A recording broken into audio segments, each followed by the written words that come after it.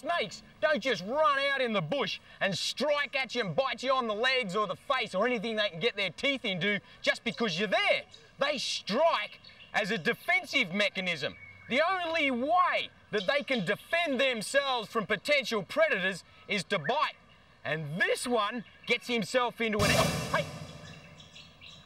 S position and has a bit of a strike. You can see he's already getting grumpy. Hey, steady, mate. And he's only defending himself. He thinks that I want to eat him. And I've got to deal with some of the wildest snakes in the world. Worse than this one, some of them are highly venomous. Ooh, whack straight at my face. And again. Why is it that snakes go straight for my face? Ooh, they're defending themselves. I wouldn't want to take a whack off this one. It's a green viper. Hey, scrub bite. And this beak snake goes straight for my face. I wouldn't want to take a bite there. Oh, Tassie tiger. Hey, saw scale viper. Look at that. Naughty little snake. It's got me. Bummer. Unfortunate thing is, I can't remember if this snake's venomous or non-venomous. So I quickly get him off the road so he doesn't get run over and resort to a book. Slaty grey. When hunting leisure, if cornered or grasped, it responds by biting fearlessly and repeatedly. I've got good news, babe. It's non-venomous.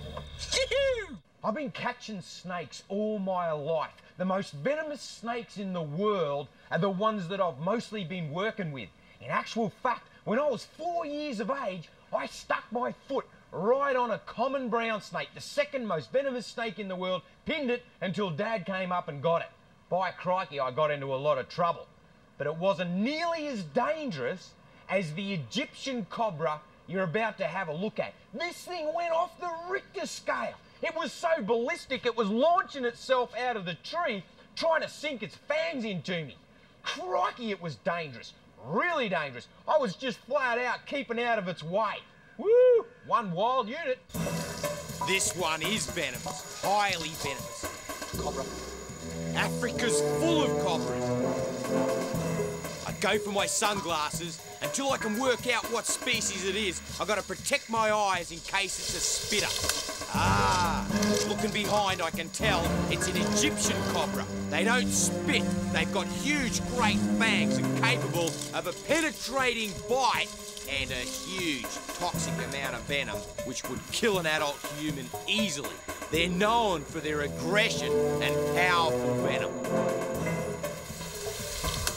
I can't believe how aggressive this one is. It's gone straight into a tree. I reckon that the large mammals that have tramped straight past it have stirred it up. And coming from a land of large mammals, one of the best places you could retreat would be in a tree. This is the Egyptian cobra, and they're notoriously aggressive. Very toxic venom. And I tell you what, this snake is grumpy. Might have something to do with all the game animals. I'm gonna see if I can get him out of there.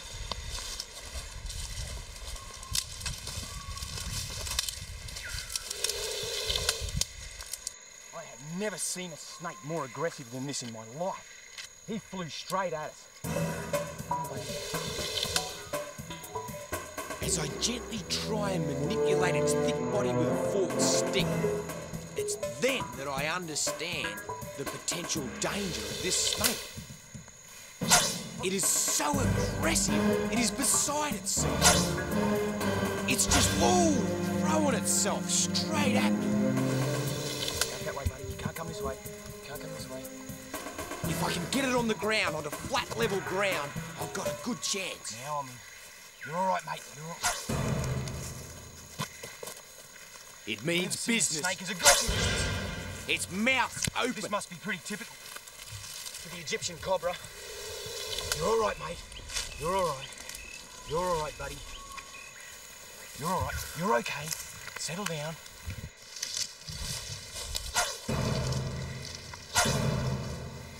You're all right, buddy. How's that for aggressive? He's a super aggressive snake, crikey.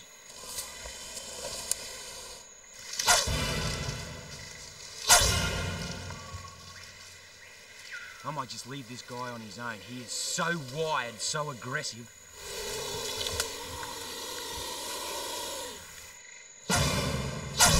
Oh, a couple of biting strikes just to send me on my way.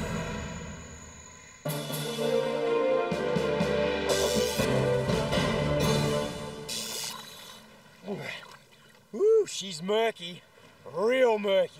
I remember making this mistake once before, and it was one of the most incredible shark experiences of my life. Unforgettable and scary. Man, I was sweating bullets. I went down, hit the bottom, come along, started going up like this big volcano under the water, and here they are, giant silhouettes just hovering right above me. And I had no idea of knowing what species of sharks they were. Woohoo! It's my job to keep an eye on Steve. If he pops up and needs help, I've got to be there for him. As I skim along the bottom in the murky depths, I hit the rock wall and start to ascend straight towards the most ominous silhouette I'll ever see. A shark, and it's not alone. There's more than one hovering right above me, and I stick to the rock like an oyster, not game to get out wide enough because I've got no idea of knowing what species they are. All I know is they're big, real big, 10 foot plus. Look at this.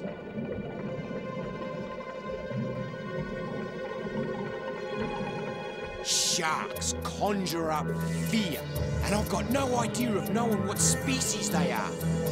As I cruise in closer, throwing caution to the wind, I get to realise that they're grey nurse. They're grey nurse sharks.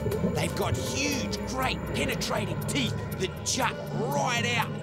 But they're harmless. They're fish eaters. Uh-oh, what's this? I can see another one, another big silhouette coming through the fish. Woo, it's a grey nurse too. I feel I'm surrounded by sharks. Do you see that? They seem like they're scared of my presence, and as they come in, as they glide in close, they have a fear response, bang their tail and take off. Here comes another one. I've got to get in so close, the water is just too murky. Beautiful animal. I love my sharks. And these ones are big. They're almost 12 feet in length. Huge. Look at this one coming up through a gutter.